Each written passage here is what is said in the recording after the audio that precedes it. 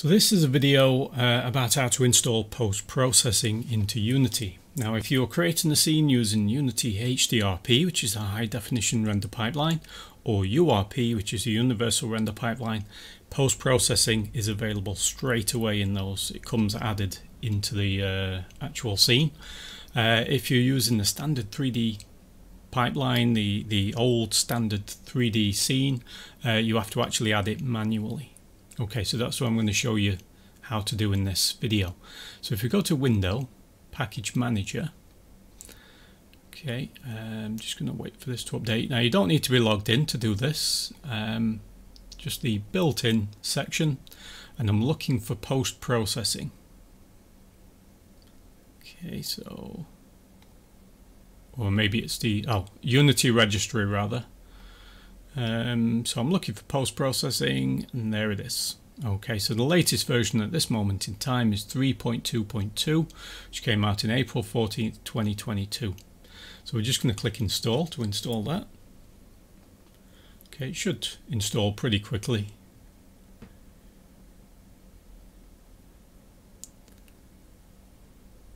So it installs all sorts of scripts that are going to be able to apply effects in post-processing. So once your scene is actually rendered, they render over the top of it, hence why it's called post-processing.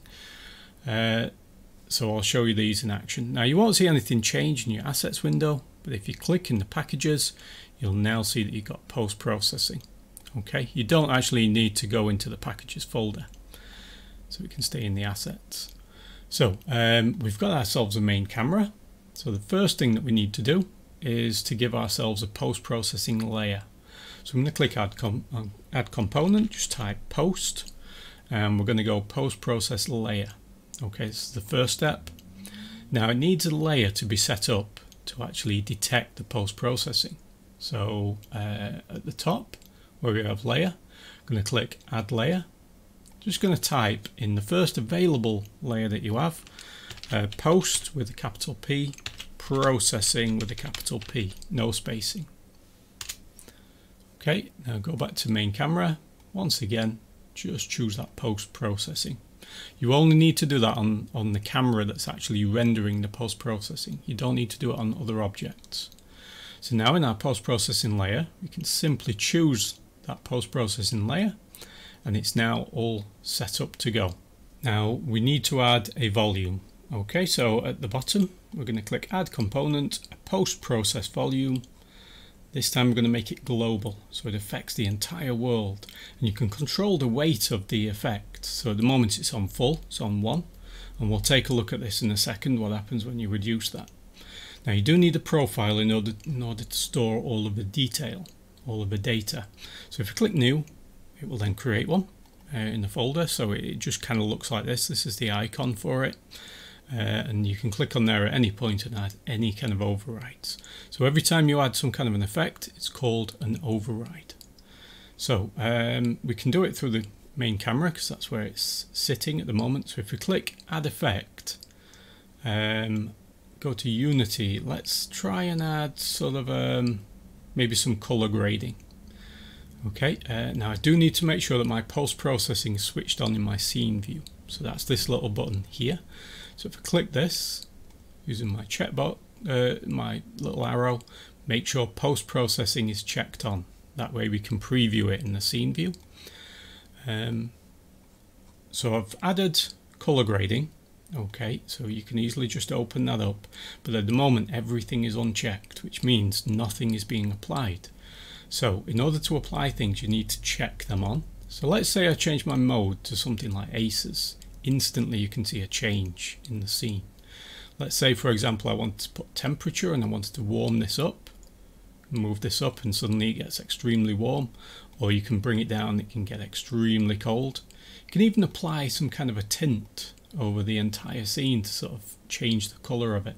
So remember, whenever you want to apply one of these, you need to switch it on, or you can switch it off.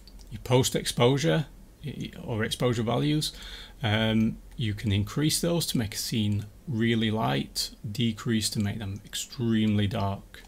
Okay, and the same thing should be applied in your game view as well. Okay, so it's happening in real time. So that's just one of the overrides. We can also click Add Effect, Unity, any of these, so you can choose any. Let's say, for example, we wanted a bit of ambient occlusion. Once again, we need to check on the items we want. So if it's mode, intensity and thickness multiplier, my intensity, I can drag this up and check out what's happening. That is weird. Thickness modifier, you can choose how thick those darker areas are, and I can then refine those until I get exactly what I'm looking for.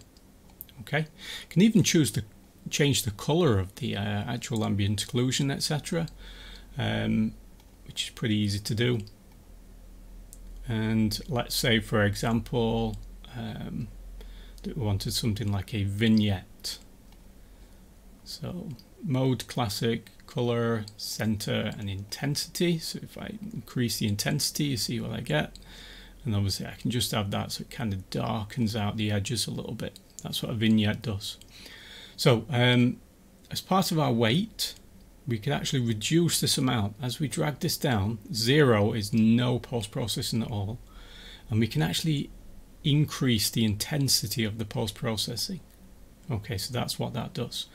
Now you can have as many profiles as you like. So at the moment I've got a profile here, it's stored. If I were to click, let's say, the profile and choose new, it will create an entirely new one with no effects. Okay, so now I can once again go through it again. Let's say I add a bloom this time, and I go intensity threshold, and I make my intensity pretty bright, and my threshold, bring this down. So notice how it now starts to kind of glow. Yep, so I'm now using that profile.